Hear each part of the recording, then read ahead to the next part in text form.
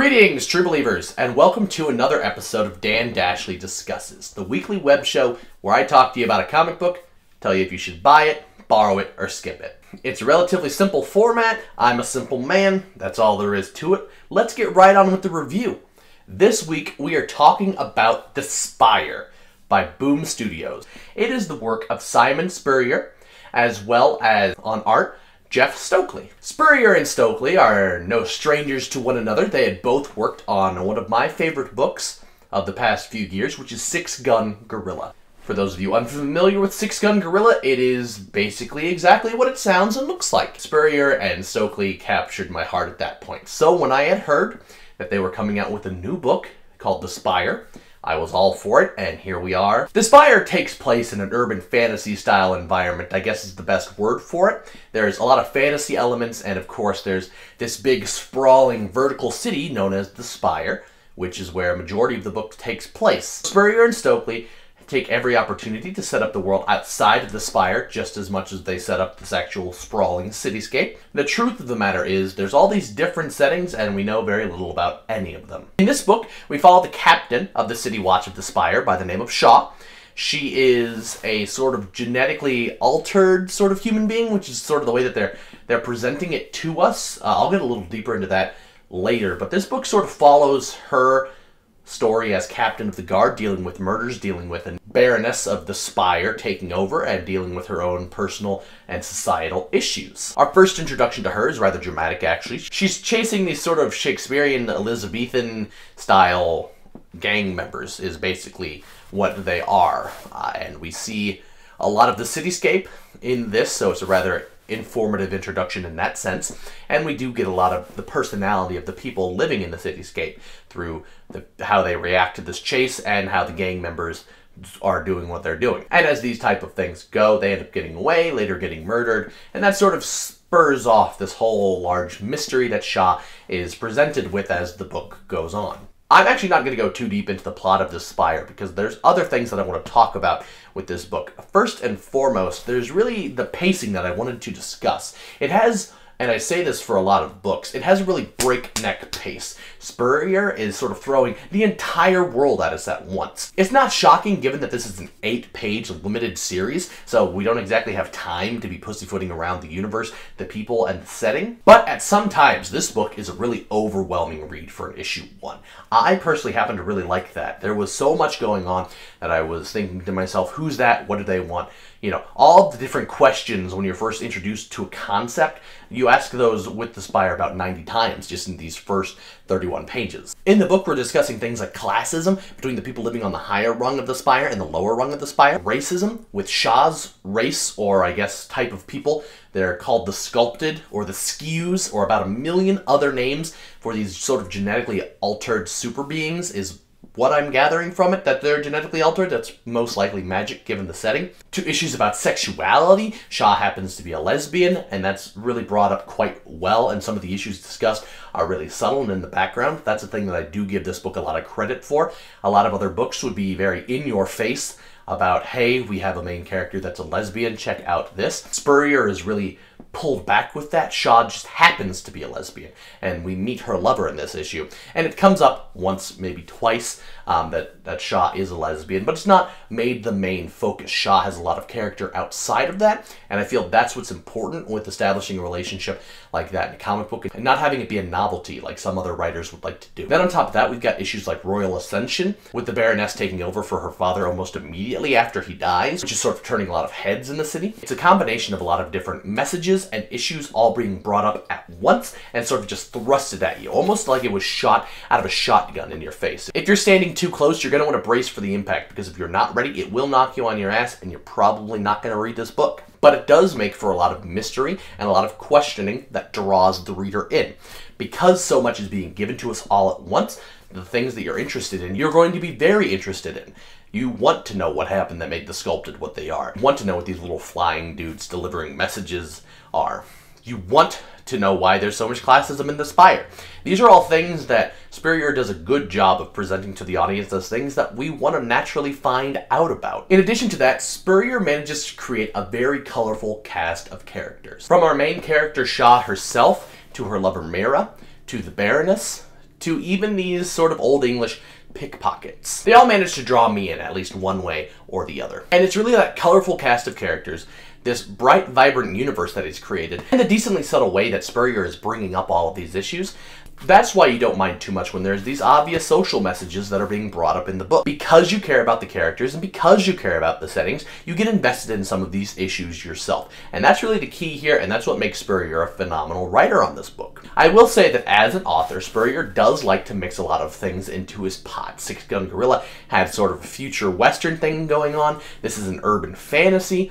It's just a common trait that he does. So if you don't like the mixing of genres, The Spire, much like Six Gun Gorilla, probably will not be for you. I want to move on to the art in this book. Jeff Stockley does a phenomenal job of bringing this weird universe to life. And I say weird because we've got dudes that are looking like sort of trees, guys looking like the offsprings of one of those troll dolls and a tooth fairy. We've got people like Shaw herself that have these sort of odd powers coming out that are manifesting in a really interesting way. But it's not just the fantastical weird things that Stokely does a great job of presenting. The Spire is such a large, expansive area, and Stokely does a really good job of bringing it to life. Slums are gross and slimy and dirty, and you obviously can tell that you wouldn't want to be there. The people that are down on their luck in the lower levels of the Spire, they're wearing things that are basically potato sacks. Meanwhile, the people in the upper levels are wearing high-class clothes. It's the little subtle things like this that really bring the Spire to life and have us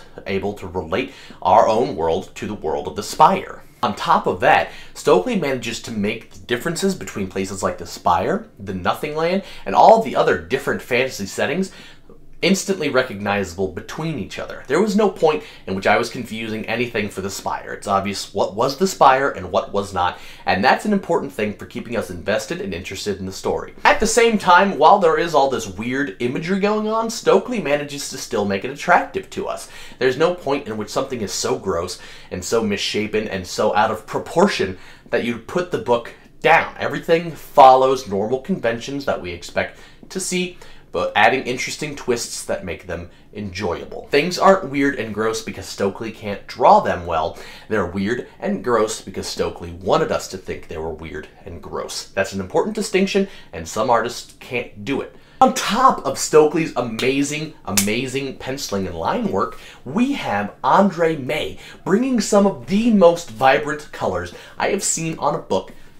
Hell, I'm going to say it, since Six Gun Gorilla. The vibrant blues, the vibrant pinks, we see all of that here. And on top of that, this decision to make Shaw's tendrils a bright white is simply out of this world. It makes them instantly recognizable. We tie the color with the color of her hair, which is also white, and she's the only person that we see with these color combinations. It gives her a striking profile. You can pick her out of a lineup immediately. One thing that I also love is Stokely isn't afraid to make panel transitions a part of the story and part of the normal transitions. I'm going to bring up a scene right here, which is where we see Shaw going through the different levels of the Spire. And these panel transitions are some of my favorite in recent memory. However, I will say the art isn't always phenomenal. Sometimes some background faces get a little muddled, and that's common among artists, but it still isn't exactly the best thing to see. And there just are some instances in which if you're not willing to put aside some of the stylistic choices that Stokely has made with faces in general and with body shapes, you're not going to be able to enjoy it fully. One thing I'm going to add, which is separate from really the art and the writing, is Steve Wand on letters. Steve Wand, for those of you who don't know, name a comic, he probably did lettering for it at some point. Steve Wand is an old pro, and in this book, he did an amazing thing, which is where we had dialogue that was obviously whispered, or said snarkily, or said under someone's breath, and what he did with that, instead of making it black and up front with us, he made it gray and sort of almost in the back, depth-wise. We could really tell when someone was being a snarky asshole in the Spire, or someone was saying something vaguely racist, or something along those lines. It's little choices like that that really separate the lettering in this book from just generic good lettering. Steve Wand, he's a master of the craft, and he always puts his best foot forward. The Spire is no exception. So we come to the end here. What does Spire represent as a whole package? On the one hand, we have an interesting world created by a great author, combined with one of the best artists in the business and some of the best coloring that we've seen in a long while. However, the Spire is a limited series. This is the first of 8 issues. That brings up some interesting challenges. First and foremost, with a limited series like this, there's the chance that the pacing is going to feel rather rushed and fast. I give Spurrier full credit in thinking that he's able to make it drawn out enough so that the plot is given to us in a normal fashion and we don't feel the plot speed. But with just 8 issues, it's almost a given that certain parts are going to feel fast or untouched on. That's a natural thing. However, Spurrier has planned this book to be this many issues. He's a big enough name that I'm sure Boom would give him however many issues he wanted. So, really, regardless of how you feel about it, I'm sure the plot speed is going to go the exact amount that Spurrier wanted. At the same time, after 8, maybe 9 months of reading the Spire, and you've bought every issue, boom, the trade's going to come out. A lot of people don't like to buy floppies and then buy the trade. Why would you buy the same comic twice? It only makes sense. So naturally at this point, you're thinking I'm going to most likely give it a borrow it. So you just simply wait for the trade, that this book is good, and you should certainly get the trade as soon as it comes out, and until then, borrow the copies from someone else. But I am actually going to say the Spire, as of right now, is worth sinking money into the floppies. On top of being a good book, Boom tends to be a little slower than some of the larger companies on the delivery of their trades. So you'll collect all of this book, and honestly, you could still be waiting 3-4 months for the trade to come out.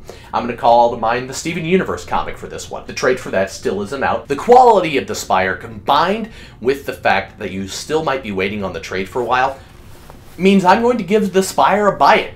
I think everyone needs to read this comic right now as it's coming out. We need to send a message to Boom saying, hey, print more stuff like this. And Boom is usually a company that's willing to listen. So go ahead, go out to your local comic book shop, go to Amazon, wherever you buy your comics, pick up a copy of The Spire. So that's all we have for this episode of Dan Dashley Discusses, guys. Leave a comment below, tell me if you think this book was worth a buy it, a borrow it, a skip it. Remember to follow us on all of our various social media, from our Tumblr, to our Twitter, to our Facebook, to whatever, man, just do it. Do it all. Who cares? It's one click from you, helps everybody out. It's all around a good time, right? I mean, you have a good time here, otherwise why would you be watching my videos? Remember, if you have a request, put it in the comments below. I'll be happy to get to it, give you a full review of that comic. And tune in tomorrow, because I'm also doing a second review on We Stand Guard, the new Brian K. Vaughan book, which I didn't get to today, because I wanted to talk about the Spire first. Till next time, have a good one, true believers.